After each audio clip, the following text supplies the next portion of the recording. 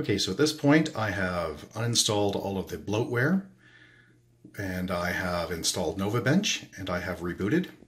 And let's run NovaBench and see how it goes. Okay, so NovaBench is finished, and it's showing a score of 1149, which is, I can tell you, very good. The CPU's happy, GPU's happy. Really what we're looking for here is the disk, and you can see in the bottom right hand corner it shows a ridiculously slow speed of 125 megasecond for reading and a crazy fast write speed of 656. That's because of the Intel Optane. I'll just show you Optane. It's handled under Intel Rapid Storage technology. So let's just go take a look, and you'll see that it runs just as a single disk. So under performance here, Intel Optane memory, you can see its status is enabled, and it's taking a whopping 13 gig of the 16 gig that's there, and it's combining it with a terabyte, and it's figuring out, as we speak, what needs to be moved onto the SSD. Okay, so I've laid this down on a flat surface, and I've taken the plastic off. The surface, most notably, is soft. Make sure that you don't have anything on there that'll scratch the glass. And there's really two things you need to know. The first is, for this particular model, there are plugs here and here that you need to pop out. And there are 4 little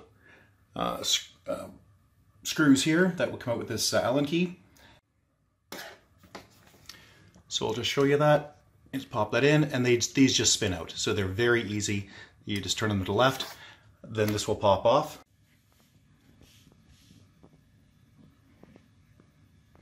So just pop that out. Nice and easy. And you can see what's in there. I'll pop this one out. Nice and easy. There you go. I'm very careful to keep all my parts laid out.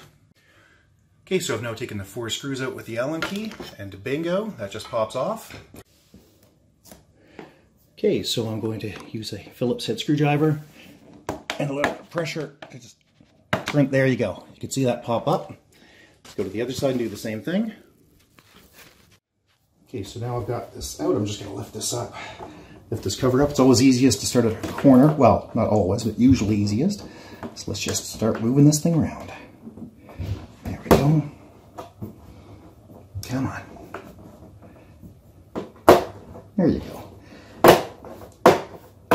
You can hear the clips. There we go. That's all happy. And note that this is the very first time it's been opened. So that's as hard as it is. Now, let's just take a look at the inside.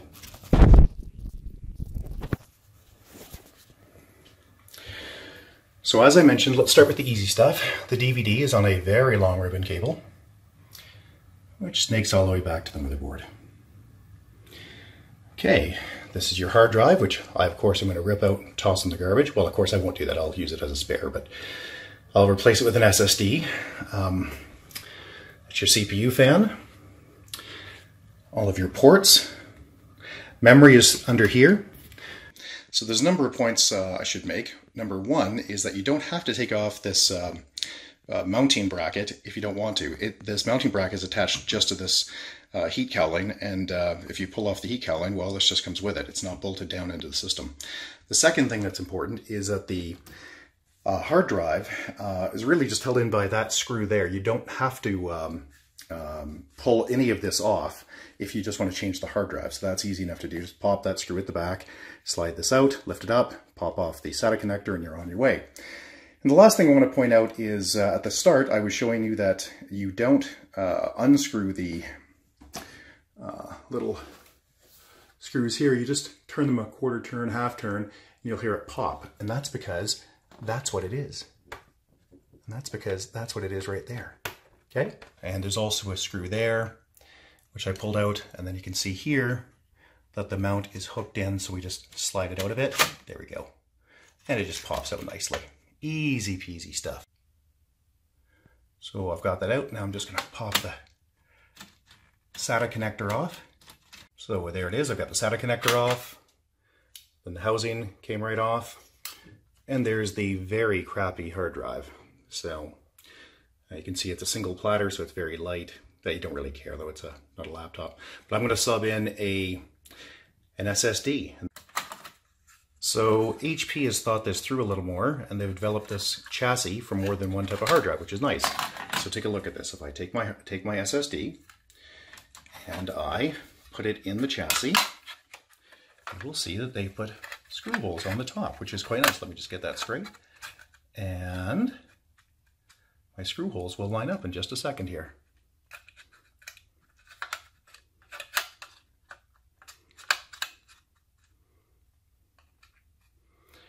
There they are. So I'm going to now screw this down and then reconnect it all. Okay, so I've screwed that in with 3 screws. Now something to note that the screws that it shipped with are very heavy thread, and you need a fine thread for this, so I did have to change it for other screws. Now practically speaking, it's an SSD. It doesn't even need to be screwed down at all. If you're really in a panic, you could just leave it in there loose. It's not like it's going to go anywhere. And there's no moving parts, so in a cage there's really nothing to worry about. That being said, it's bad form and you really shouldn't, but you could if you were in a hurry. So, okay, so let's just connect this back up now. So I'm going to slide this back in. There we go. Slide it in. I'll put that screw in. Oh, well, let's put the SATA connector back on. There we go. And I'll put that screw in there. You start at the top and you fold it down towards the bottom. You just go around and you push it. Now I've already clacked this down. I heard it go crack, crack, crack a bunch of times. There we go. And it's good. Now I'll put the stand back on and I'm going to fire it up. Okay, so here we are with the same HP 27-inch all-in-one. I've swapped out the spinning disk and I've added in a small 240 gig SSD. It's actually quite old and it's still a SATA connected one, so it shouldn't be dramatic, but let's just see what the test results are. Start test. I can tell you from just boot up and running it, the machine is night and day. So while the Optane memory with the spinning disk does help, actually quite dramatically so, it still doesn't hold a candle to just having a full SSD. So let's see what the results are here. Okay, so here are the results. As you can see, the score 1156, fine. Everything else is roughly the same, but look at that write speed difference. Now the read speed is slower, and that's because I have not set up the SSD to work with Optane. If I did, the read speed would be even faster. Read speed would be up around the 650 mark. But I'm just trying to say just straight comparison of SSD on a SATA bus compared with a spinning disk on the SATA bus and Optane. You can see that write speed is just massively